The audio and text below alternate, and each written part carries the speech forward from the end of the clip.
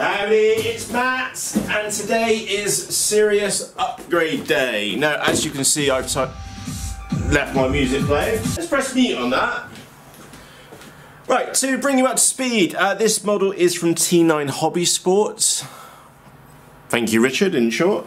Not an affiliated seller or anything, but they were the only ones which had it in the UK for a sensible price. And I've bought loads of stuff off them, those guys, before, so it was absolutely no-brainer, including a replacement transmitter as well. Right, so what have we got in the box, and where am I going with this? In short, I have decided that I would like to seriously upgrade my slope soaring kit. Now, thinking about and I'll get this open, I think there's a switch kicking around in here somewhere as well in the box, yes, is over the last couple of years is that the one model which I've seen Andy chucking around in the sky, or Andrew should I say, I also got the upgraded switch, a 6-way switch for my Tirana, so I will file that over there somewhere, is one of the models which has really stuck out to me, and it's one which Andrew Horseman, and I'll put a link to his video channel, his YouTube channel underneath in the video description, is that one of his models which has really stood out to me was called the Weasel. Now you can't for love nor money, oh there you go, that's probably a better one, you cannot for love nor money get hold of one of the original ones because they're made out of balsa, they don't make them anymore. However, they do make this one, which is an EPO model.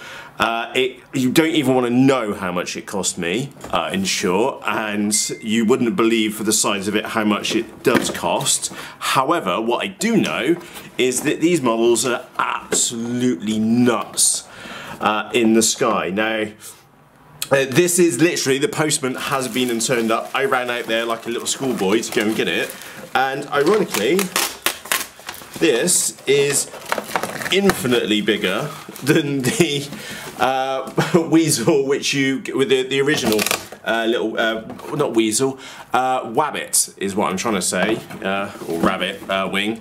So let's put that one aside. So what are we getting now? Push rods, really nicely made push rods, which you would expect for £100 plus kit.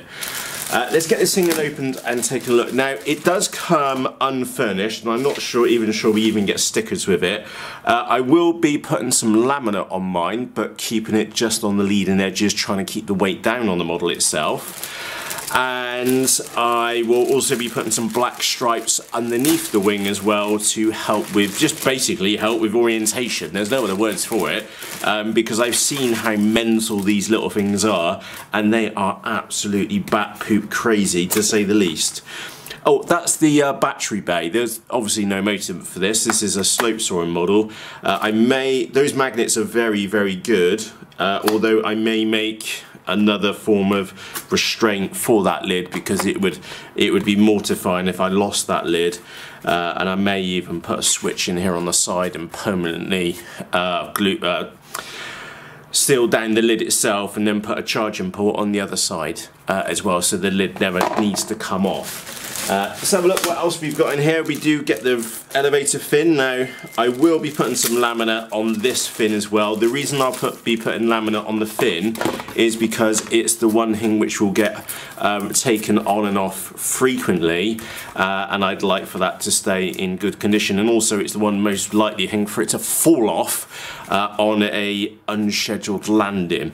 Now, this kit is actually designed, and I'll get the wings open here as well. This kit is actually designed to be portable, to be able to be broken down. It was my intention for it to try and stay in one piece, although I may change that point of view when we take this out and have a look at it to see how transportable it is. If I remember reading the description correctly, there are some tiny screws which go up underneath the wings to bite in on the wing. So I'll push that in like so, and then you could, if you wanted to, or maybe permanently do, is put the screw up underneath there to permanently attach the wing. Now, from a practical point of view, that would be nice per se if you were traveling, but that's not the case myself, and I think all I'm going to do is I will permanently fix that on there, and I won't say that I'll glue the wings on, but the wings will be permanently affixed there, because carrying that in the bag, in a flight bag, or just by itself at the slope is perfectly capable. It's not that big, and I don't really need to break it down, to be honest, because this will fit inside a whatchamacallit, a IKEA bag very, very easily for the slope. The one thing which I don't know what I'm going to do just yet is that the servo-wise, we'll put these servos up underneath here, is that, sorry, I've just tapped a power cable on there, is that I'm not entirely sure what servos I'll be putting in here. I did have some genuine fake Tower Pro servos turn up yesterday, and I can just get my phone ping in there in the background. Apologies for that. And is that I'll probably use those and maybe recess them a little bit further into the wings. It does come with the push rods. It does come with, by the looks of it, some tape covering to go on top of that. I'm not entirely sure I will be doing that with mine. We'll see, in short. But one thing I will absolutely be doing is putting some stripes, at least on one of the wings, underneath the model, just to help with orientation in the sky. The one thing which I know about these models, this with the Weasel specifically, is that they are absolutely bonkers to fly on the slope, and there's no weight in this at all. I would probably say this kit, we're talking maybe 200 grams, if that. If we chuck in 2 servos for 12 or so grams and a battery and a receiver in there, there's not a lot of weight in here. Obviously it will go up slightly when I put some laminate on here just to keep it clean and also protected as well. Remember, I am going to be flying this on a slope. That does mean that we're going to be on top of a hill. The chances of us landing in cow poo is extremely high. Chances of me stuffing it in the tree are probably even higher, if we're being brutally honest. That said, does come with a fantastic little booklet. Now I did actually read the online version, which was, and that's how I knew in there about the little screws being up underneath the wings. Fantastic little booklet in there. Again, you would expect that with a premium quality model. As far as battery setup, I think I've got, which I took out one of my, again, I've decided that I've got a slope, well, spit my words out. I have a slope soaring site less than 15 minutes drive away from me, and it is a really, really nice slope soaring site.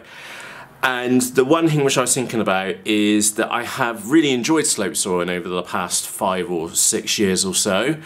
And I've never really invested in any new slope soaring models at all, and it's a little bit frustrating. And again, it's just thinking back, I was seeing Andrew a couple of days, well, last week when we went slope soaring, and he turned up with some new models as well, and we've been really enjoying it. And that's one thing which he has been doing, is really enjoying slope soaring over the past couple of years. He's a big slope soaring fan, because you can fly for so long with literally no battery and really dial in those thumbs on the sticks.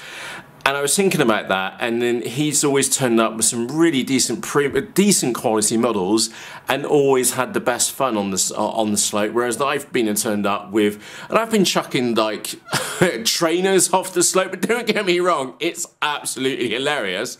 And of course, I don't care about the model, which is really, really good. So you have even more fun, because if you stuff it in, it really doesn't matter. Whereas the point which I'm getting to is that I think it's about time, and I've got the other excuse which I'm using is my birthday coming up very shortly, so I am seriously upgrading my kit for the slope, and this is one of the upgrades. This is the Weasel by Dream-Flight. Now, I also have another Dream-Flight model on the way to me. The only place which I could get it was in Belgium, and you're going to see that in a couple of days' time. And if I thought this one was expensive, it was over twice the price of that, although it did come with a high recommendation from Andrew. And again, as you can tell, I do appreciate and do take value from his point of view when it comes to the models. So with that said, I'm going to get this one up and going. Look out for a video from this one on the slope very, very shortly. I know they're absolutely nuts. It's an EPO model. It was very expensive for what it is, but I knew that going into it, so no complaints cost-wise. Very simple to set up, literally 2 servos, a receiver, and a tiny battery. And I think the only complicated bit which I've got is that I will be putting some laminate on here just to keep it clean, because it will be in windy, rough conditions, and the chances, like I said, chances of landing this one in a bush, in a tree, or in a cowpat are going to be really, really high, just because of the nature of what slopes or sites are like. So with that said, any questions, comments, let me know down in the comment section underneath this video on YouTube, and I'll see you again shortly. From myself, Matt, cheerios. Oh, by the way, before you go, if you're new here, I'm Matt. Welcome aboard. Don't forget to press the subscribe button if you're new here, and of course, questions, comments, let me know below. Hit the like button, and if you hated this video, show your anger and press that like button twice. So with that said, from myself, Matt, cheerios.